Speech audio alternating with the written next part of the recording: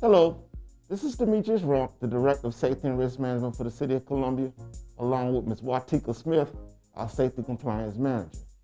Today, we will be talking about how to properly wear your cloth mask or any other type of mask and the recommendations by the new CDC guidelines, and due to the fact that the virus has various variants that have had an impact on the community and also within the United States. The CDC guidelines is recommending, or they are suggesting, that you should wear a double mask, and we will be illustrating some various ways that you should properly wear a mask, whereas from a cloth mask to surgical mask to surgical mask, or the gaiter on top of the KN95, and then the KN95, you can actually wear it by itself because of the tight fit and the secureness on your face, and it provides protection just as the other two. So we will begin with Ms. Watika Smith wearing and illustrating how to wear a cloth mask over the surgical mask, and she will start by using the City of Columbia resilient cloth mask over the surgical mask. You're going to put the surgical mask, making sure it covers the whole bridge of your nose, making sure it's pressed down and secure as she's demonstrating, and this is the surgical mask.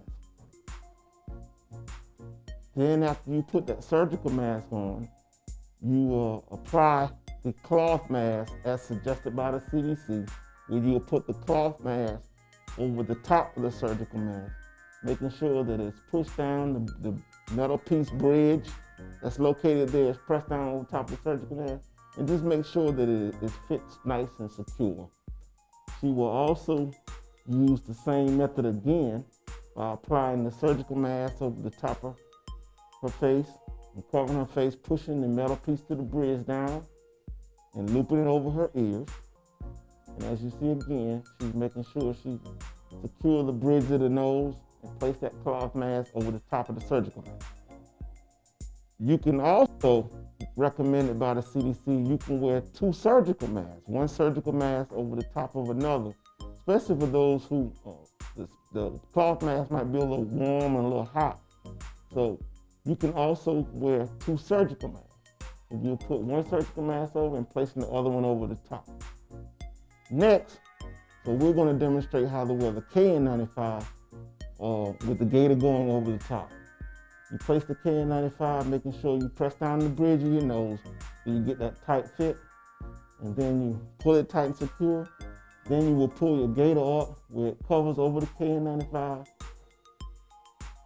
and around your ears, giving you that secure fit.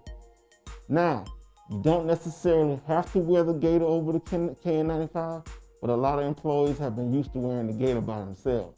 The KN95 is just as good by itself as recommended by CDC. The KN95 and the N95 are your more top-level PPE usage and providers, and it is more worn by the healthcare and first responders.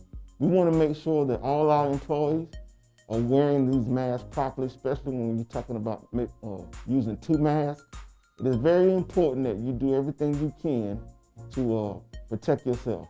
Wear your mask as recommended by the CDC, even though we do have a vaccine that's being distributed and utilized within the community and across the United States. We're still in a pandemic crisis. You still need to wear your mask. So I want to thank you all for being able to witness this instructional videos. Mask up. But remember, safety starts with an S, but it begins with you. Thank you.